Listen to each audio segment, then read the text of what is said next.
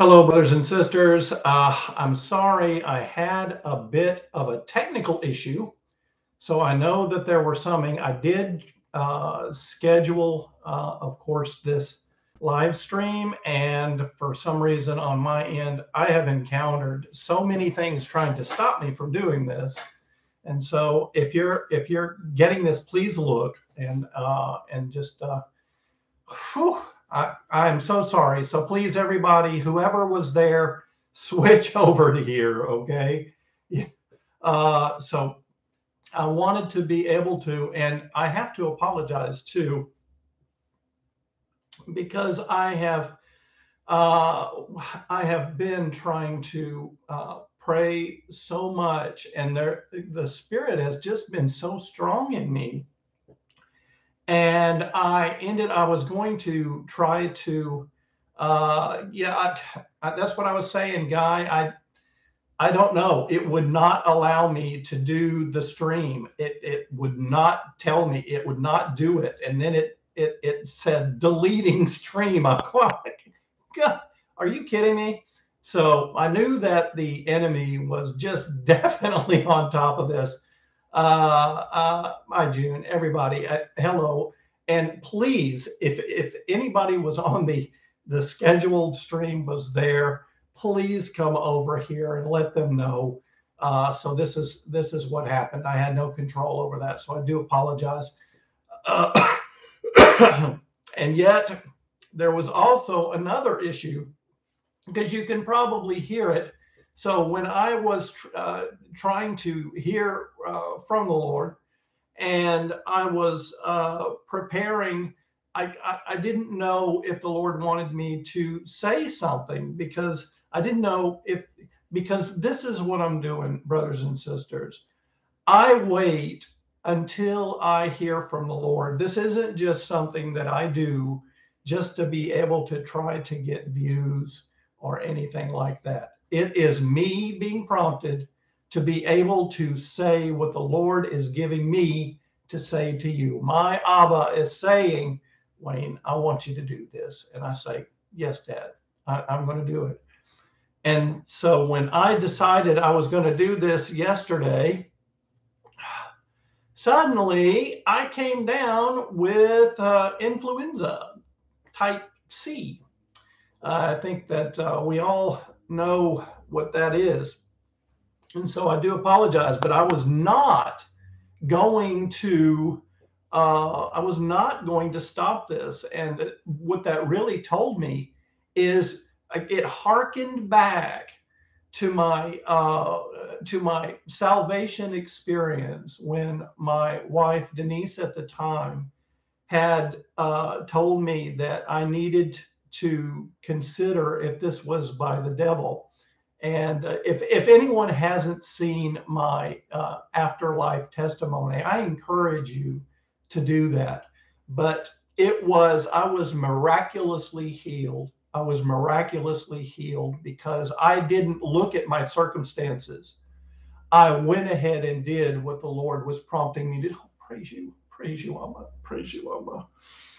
Uh, I went ahead and did what my Abba had said for me to be able to do. And so I'm doing that now.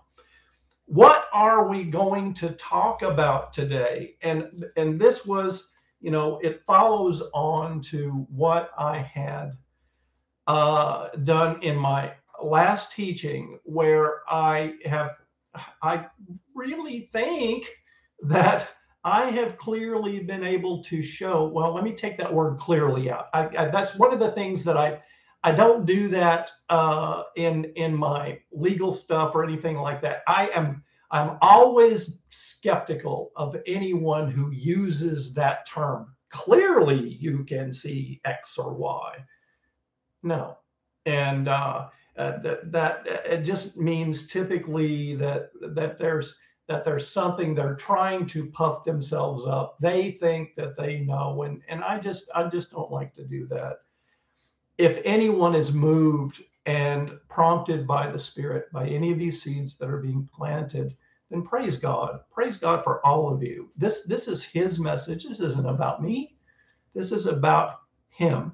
and it's about his family, and it's about his family, the bride part of his family that's going to be taken here very soon. Well, when I was talking about the clearly, that really just discusses there are so many people that just have a difficulty with there being either multiple gatherings, multiple harvest, and I'm not going to apologize for that. I mean, I think that the Bible shows that very well, very well, and in several places. I mean, he does in example after example. And but along that same vein, and this is meant to be an encouragement, brothers and sisters. It is an encouragement. I do my best to be able to lift up the body. I do my best to be able to try to get out there and be encouraging. That's what I want to do.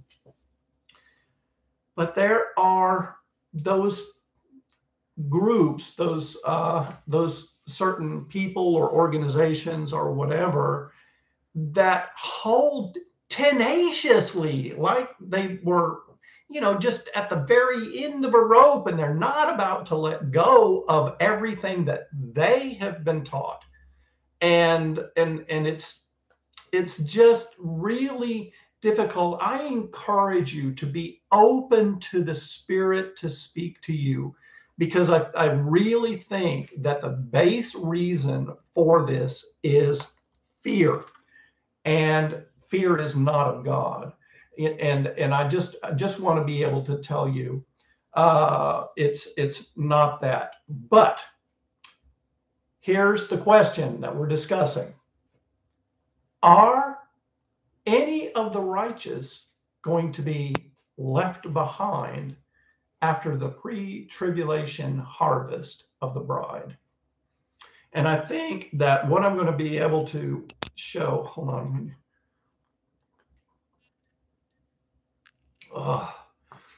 What I'm going to be able to show is that, yes, unfortunately, that's the case. And I've been trying to say, so there are, and I just will never forget this. I had one person that had made a comment one time that I had said that Jesus is not going to drag you kicking and screaming into a pre-tribulational rapture. And bless her heart, she said, "Oh, yes, he will. Whether or not they're going to go, whether they want to or not." And I'm thinking, do you realize what you just said? He's not going to do that for anyone to be saved. Why is he going to do this when this is not even a salvation issue?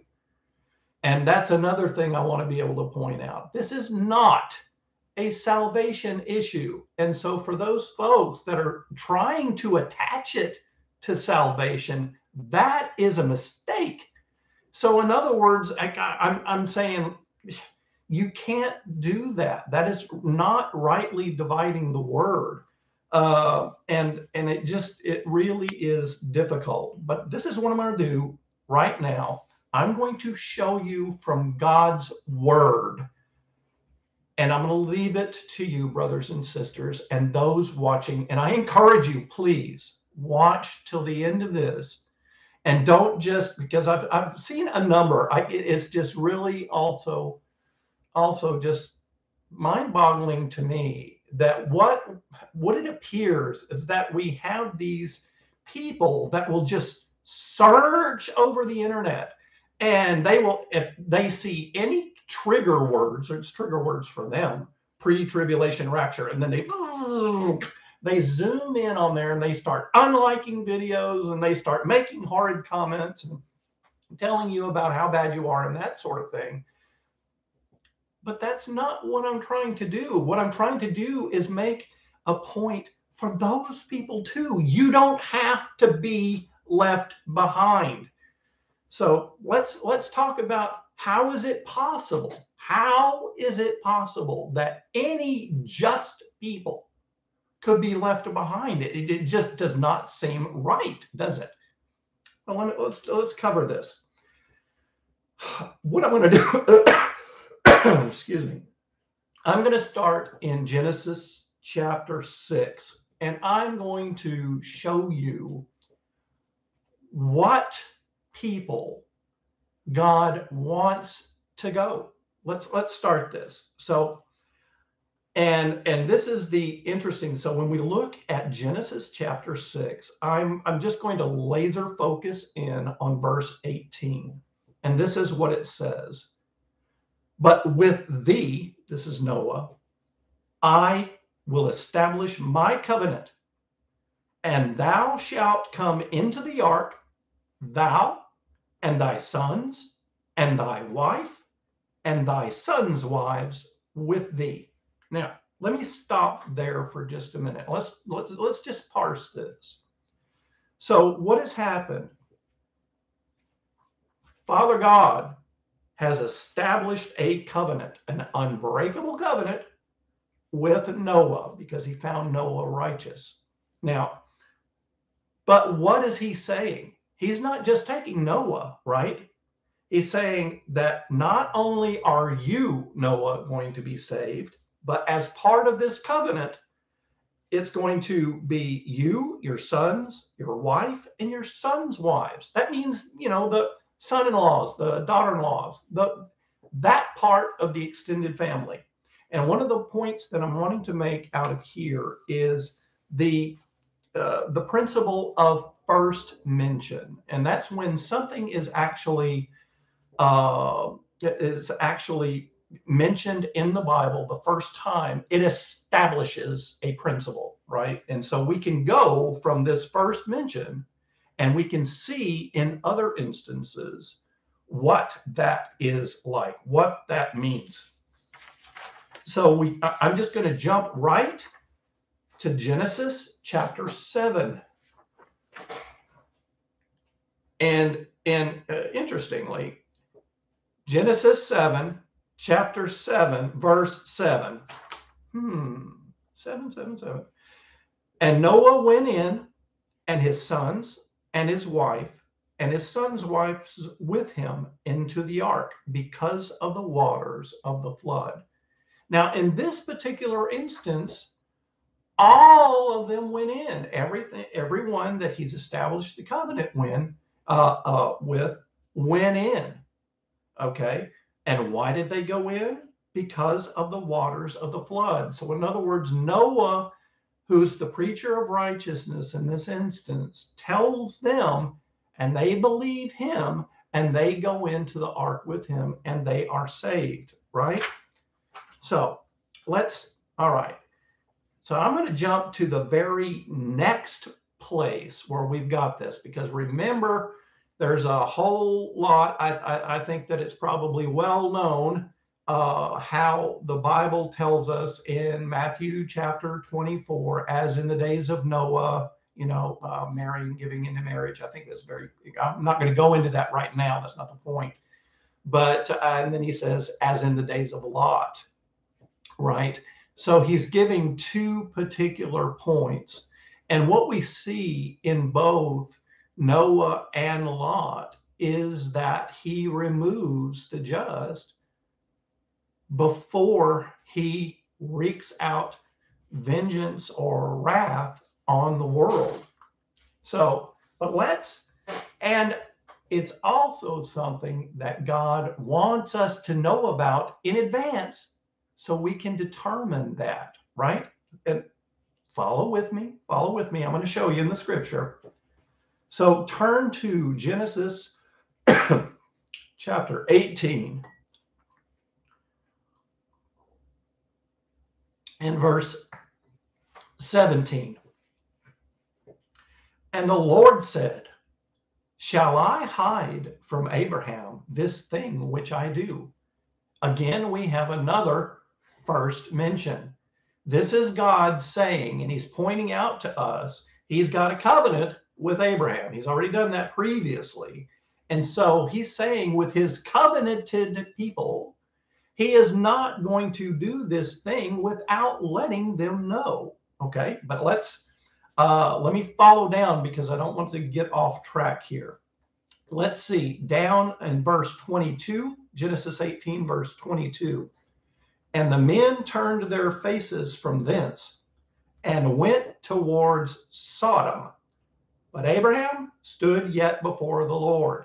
Now, so the point I'm trying to make here is, remember how I pointed out, there's no chapters. That's not like they're individual stories that you can separate from something else. They're all connected together. And in this one, we see these men, which we know are angels, and the angel of the Lord himself. It's actually the Lord. And it says, and the men turned their faces from thence and went towards Sodom. So they went directly from being with Abraham to Sodom. So that's where we're going with this, right? In verse 23, and Abraham drew near, praise you, Lord, and said, wilt thou also destroy the righteous with the wicked? And what I want to also kind of point out here, who is interceding here? It's Abraham. It's not God. He's actually pointed out to Abraham that he's going to destroy Sodom and Gomorrah, right? And we know the story as he goes through. Peradventure, if there's 50 righteous in the city, will you also destroy and not spare the place for the 50 righteous that are therein? And that be far from thee to do after this manner, to slay the righteous with the wicked, and that the righteous should be as the wicked. That be far from thee. Shall not the judge of all the earth do right? And the Lord said, if I find in Sodom 50 righteous within the city, then I will spare all the place for their sakes, right? So he's clearly said that. Now, here's what I also want to point out is, if he had stopped right there, if Abraham had stopped, then what would be the case? That if there were 49 righteous in the city, then based on the word, this is his word, he would have destroyed the city. But we've got Abraham, and he is going through and he's interceding and he's whittling this down, right? And he gets all the way down to 10. And he just gives, more and more. And each time that Abraham asks, the Lord says yes. He never says no. He always says yes, right? And so let's jump over to verse 32. And he said, oh, let not the Lord be angry, and I will speak yet but this once. Peradventure 10 shall be found there. And he said, I will not destroy it for 10's sake. Now, I want to hold on to this, folks. And this tells you, I think what we really see out of this is two very big issues. One, prayer. Prayer gets answered. God answers prayer. And two, God is merciful. He's merciful. But he waits for us to ask. He waits for us to ask. And follow me. He's not going to do anything except to the wicked apart from us in our humble asking of him to do so. And so then that's what we get then from Genesis chapter 18. So I want to then, let's go to Genesis chapter 19. Remember, it's just one continuing narrative, and that's what we're going to see here. And Genesis 19, verse 1, and there came two angels to Sodom at even. It's the same two that we just saw earlier that said that they had turned their faces toward Sodom, right? So here they are. So they've just been talked to by Abraham, and he's whittled things down to 10. And what he hasn't done is he hasn't. I firmly believe that if he had asked them to, if there had been one, he could have asked them, if there's just one, don't destroy it. And God would have done it. Every single instance in here that he did, one. Every single time he asked, then the Lord said yes. He didn't say no any single one of these times, right? All right, so here we are in Genesis 19, and there came the two angels to Sodom at even. And I want to go ahead and start, excuse me, at verse 12. And it said, and the men said unto Lot, hast thou here any besides, meaning any others besides you? Son-in-law, and thy sons, and thy daughters, and whatsoever thou hast in the city, bring them out of this place. Now, remember the first mention. We went there, talked about Noah, and we talked about the son-in-laws, the daughter-in-laws, and the husband and the wife. And so here we've got the same thing. So they're asking him, are there any here besides that we can go ahead and take? So let's continue. For we will destroy this place, because of the cry of them is waxen great before the face of the Lord, and the Lord hath sent us to destroy it. And Lot went out and spake unto his sons-in-law, which married his daughters. Now we know that, in the other part, it says that he says that they're virgins. And yes, that's because they were legally married, right? So they were sons-in-law. They were legally married, but they haven't had the wedding ceremony yet and consummated the marriage. So they were still virgins. So that's why we have that. And Lot went out and spake unto his sons-in-laws, which married his daughters, and said, up, get you out of this place, for the Lord will destroy this city. All right, so here we've got Lot. He's doing like Noah. He's telling his sons-in-laws that, that this place is going to be destroyed, just like Noah is saying this whole place is going to be destroyed. But in Noah's instance, they all listened to him. But what happens here? But he seemed as one that mocked unto his sons-in-law. What does that mean?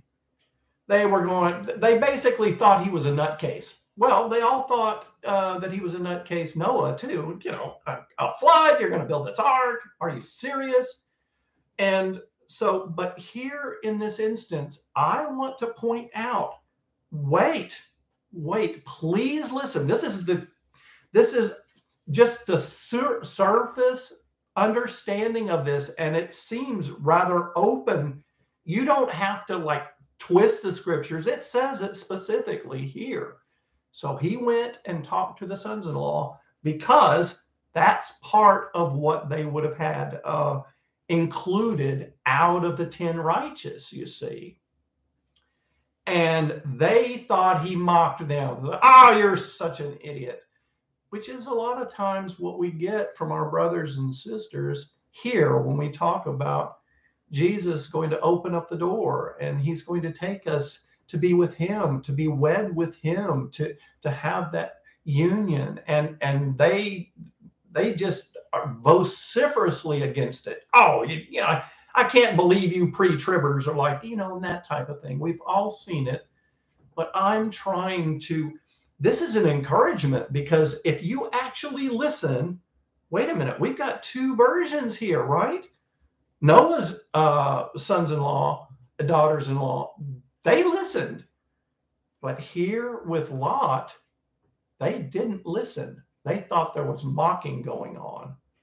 And so he went, told them. They didn't listen. And when the morning arose, this is verse 15, then the angels hastened Lot, saying, arise, take thy wife and thy 2 daughters, which are here in your house, lest thou be consumed in the iniquity of the city. It's going to be destroyed by fire, right? That's another key that we're going to get into here in a second. So he went and talked to the sons-in-laws. They said no. But could they have gone? Yes. Yes, they could have. He went and told them. They said no. But here's something very interesting. And while he lingered, so we've got Lot. He's saying, well, let's make sure we get this and go there. Maybe I can talk to them a little more. So what did they do? It says the men laid hold upon his hand. They reached out, grabbed him, and upon the hand of his wife, boom, grab that. And the 2 daughters, which are here, grab those 2 daughters, and let's go. We got to go, folks. We can't wait any longer. And so this is really a key phrase out of verse 16. The Lord being merciful unto him. The Lord's merciful. Sorry. And they brought him forth and set him without the city, outside of the city. So what do we see here? I'm sorry. Our God is merciful. I get it bothers me sometimes when you get some people, they make our Abba Father, they make him out to be such an angry, authoritative figure that just wants to beat and pound. And he loves you. He loves you more than you could possibly imagine. And he wants you to go with him. He wants you to go. But he's not going to make you go. And here in this instance, who did we have? We had sons-in-laws that could have gone. And they chose not to. That's what free will is all about. And again, I will point out, he does the same thing with salvation. Even though this is not about salvation. We're not talking about the salvation issue. Salvation is a free gift, and he gives that freely. This is not that. So, but the same way, he's not going to force you to accept him any more than he's going to force you to go with him. And I'm just saying, that there it is in his own word. I mean, we can see that. But are we finished yet? No, there's more. In verse 26, but his wife looked back from behind him, and she became a pillar of salt. So what do we see out of that? I think if we look at that, she was left behind. She actually started, but this is when we look at that, we go like, I see that. But the wife looked back. And what that means is that she longed for what she was leaving behind. And what does this tell me? Even though she had the opportunity and she started to go, she was left behind because she couldn't let go of things in this life. And, we have another scripture that tells us not to be, overrun by the cares of this life. This is what happened to her. She couldn't imagine leaving that life behind. And so consequently, she died as a result. She was behind him. She wasn't with him. And so I think that's clear too. You've got to be able to just set everything in this life. There's nothing here in comparison to what Jesus has for us in heaven. Okay? And so I just really, let's see, do I have something else that I wanted to say out of? Yes. Okay, no. All right. So now we're thinking like, is that it, Wayne? Nope. I want to give you at least three. Three witnesses. There are more, but I just want to give you these three. And it's right at the beginning. So it's not like something that we're coming up with, as many would like to say, something that was never in the Bible. So first, let's switch over to Joshua chapter 2, starting at verse 1. And Joshua, the son of Nun, sent out of Shittim 2 men to spy secretly, saying, Go view the land, even Jericho. And they went, and they came into a harlot's house named Rahab, and lodged there. So you can kind of see they're thinking, if you think about it, you're thinking like, what is going to be a safe place if you're a spy that people are not going to come looking for you? Well, in a prostitute's house, they're not going to be necessarily looking there, at least you're hoping. And so they lodged there. But let's go down to verse 9. This is so cool. And she said unto the men, wow, hold on, I'm sorry, this is big, powerful for me. I know that the Lord hath given you the land, and that your terror is fallen upon us, and that all the inhabitants of the land faint because of you. For we have heard how the Lord dried up the water of the Red Sea for you when ye came out of Egypt, and what ye did unto the 2 kings of the Amorites that were on the other side, Jordan, Sihon, and Og, whom ye utterly destroyed. Now, why is that a big deal? That's a completely other study, but those were giants. Why are they mentioning these 2 kings? Og was a king of giants, and that's where we get, like, we're grasshoppers in their sight. They're huge. They're massive. Just, oh no, we can't do that. But we know that's what they did. They destroyed them. So it was a huge thing. You're going to destroy them. And we heard about how, you dried up the Red Sea for you. And then in verse 11, and as soon as we heard these things, our hearts did melt. Neither did there remain any more courage in any man because of you. Here's the key. For the Lord your God, he is God in heaven above and in earth beneath. Verse 12. Now therefore, so she's recognized the God of Israel is God. Now therefore, I pray you, swear unto me by the Lord, since I have shown you kindness, that you will also show kindness unto my father's house, and give me a true token.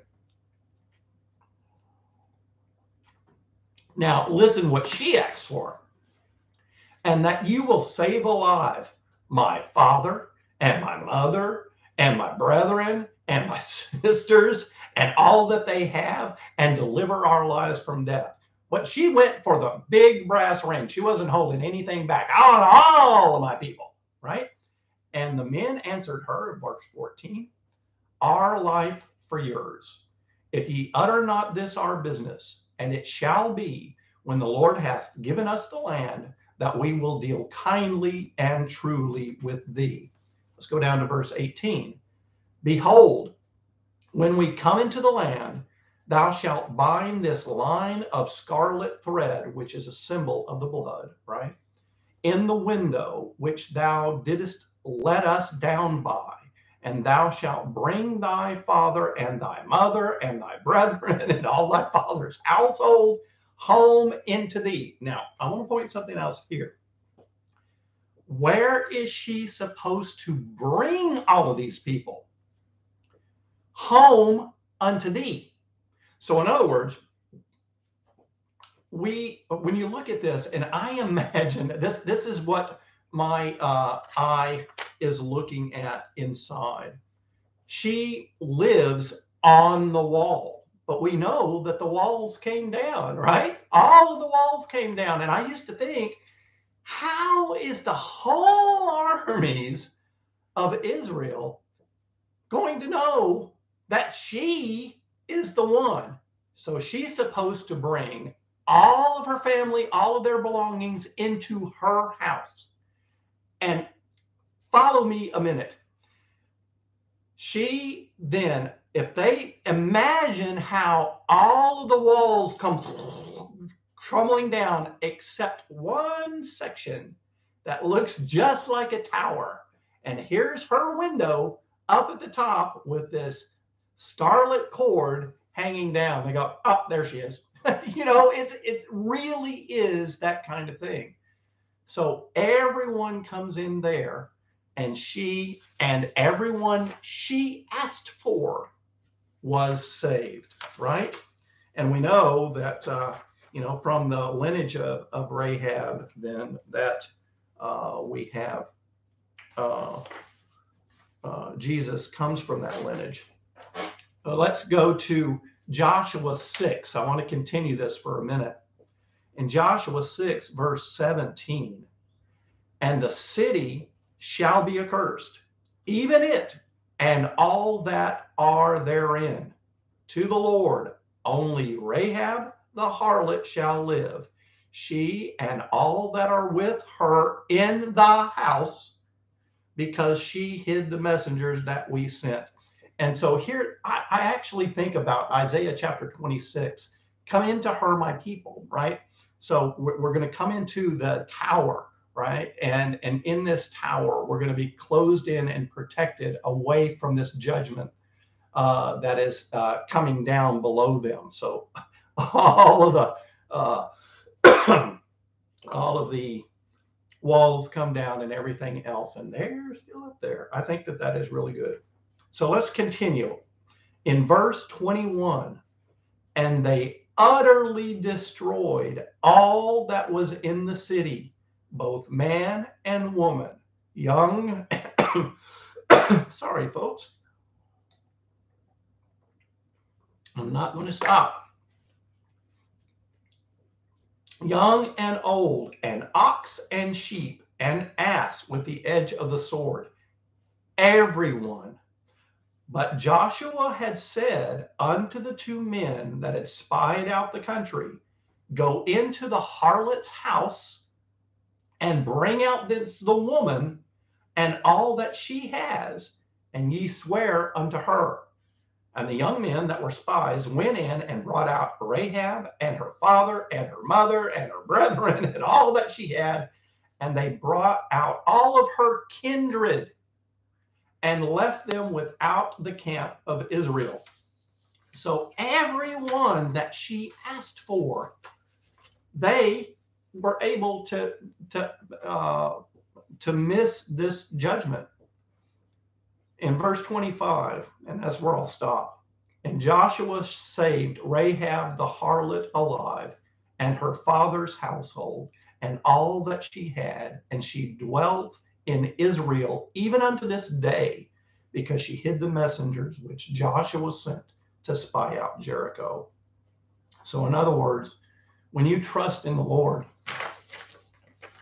you will be delivered from the wrath to come. And it truly is that. I just want to look at this one thing, and this is what I'll just want to end with. And that is, I want to look again at Luke 21:36. I've mentioned it before on several occasions, but I want to highlight this point here. Be always on the watch and pray that you may be able to escape all that is about to happen, and that you may be able to stand before the Son of Man. What did we talk about prayer a moment ago? God answers prayer. But it also says that you have to recognize he is God. Just like Rahab, she recognized he's God. She was not afraid to ask for what she wanted. But we see that out of all of this, you are not guaranteed to be. So in other words, we look back at what happened there in Lot. If Lot's sons-in-law, if they were considered just such that they were allowed and was even asked to come out, they decided themselves that they were not going to leave. God honors their requests as well. Is it unmerciful of God to leave that choice in their own hands? I say it's not. But what I would also say is that what we have here is we have such a very short time. And I'm asking all of you, this is a great thing for all of us, because what we have here is I don't seem to be getting any more text, so I don't know what's going on here. I just really think that what's going on here is that we are going to be gone. We are going to be gone. And yes, free will is a precious gift. It is so precious. And he's not going to take that away from you. How precious is that? He's telling you that he's coming for you. And he has made a marriage contract with you. Like, I think the big important point here is that, like similar to the Jewish wedding, we're married already. We're married already. We just haven't consummated that marriage yet. And that's what happens at the rapture. That's what happens. We go into the bridal chamber for 7 days, and that equates, according to God, a year for a day. So that's for 7 years. And that happens before, just like here in Noah, just like here in Sodom and Gomorrah, in Lot's case, before judgment is poured out on the wicked. But I just want, I hope that you see, and this is an encouraging message, please understand, that God answers prayers. So if you're not praying to pray always to escape all that is about to happen, that you may stand before the Son of Man, then how can he answer that prayer? I really encourage you to do that. I really encourage you to do that.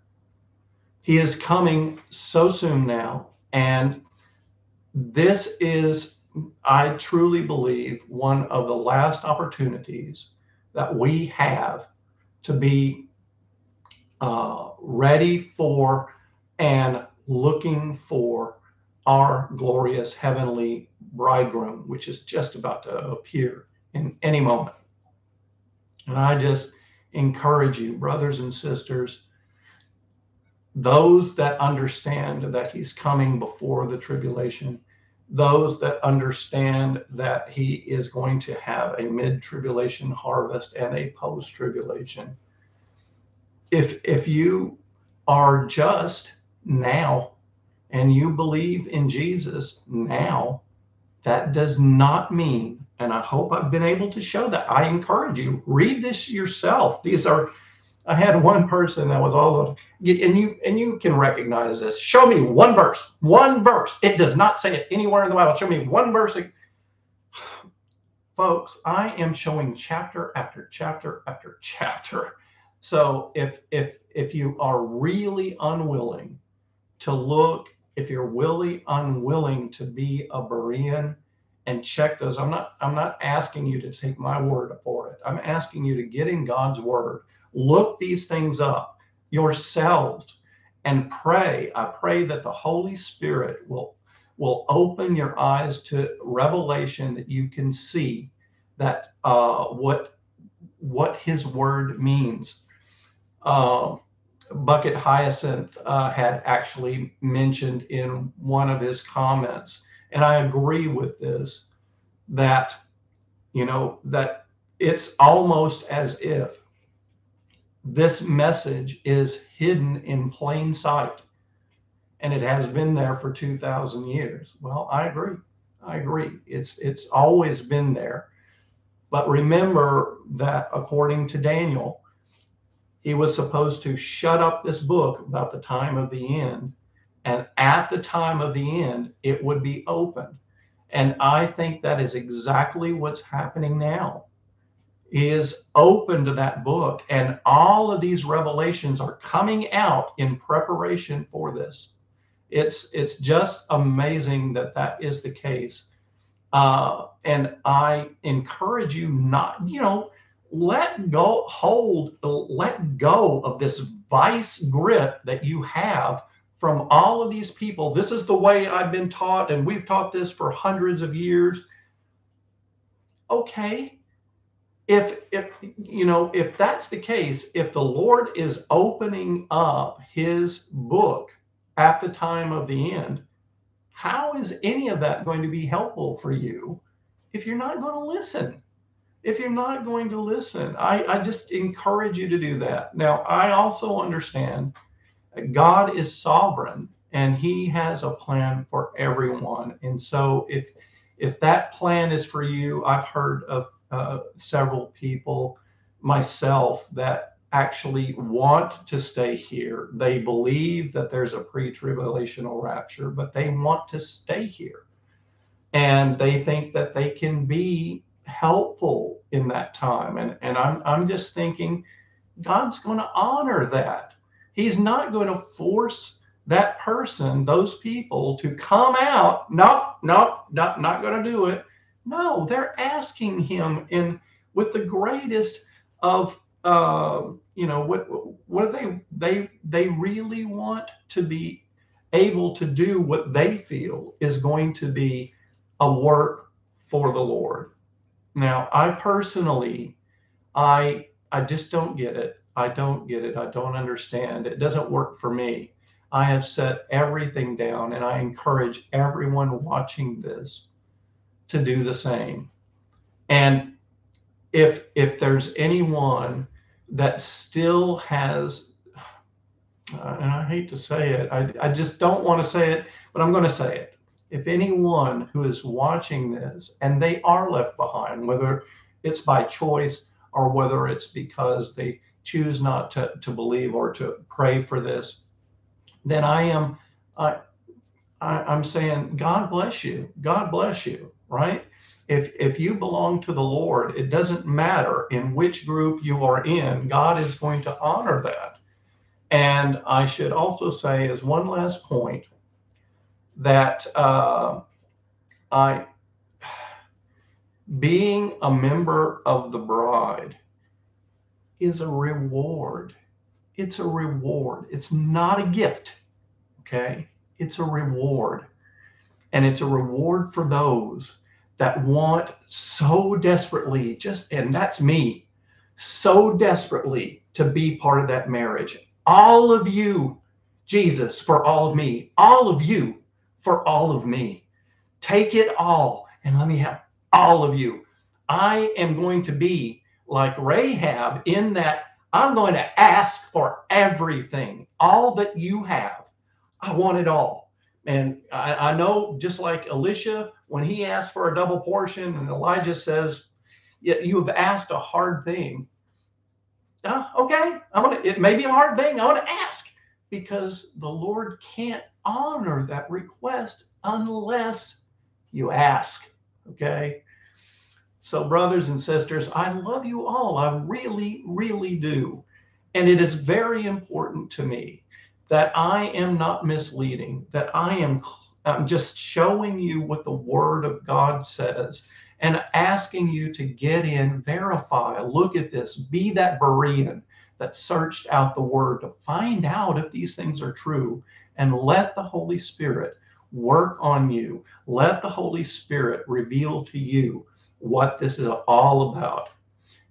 And on that note, brothers and sisters, I love you all. And I can't wait to meet each and every one of you, all of my family members in heaven, which is going to be so soon now. God bless you all, and we'll talk later. All right, bye bye now.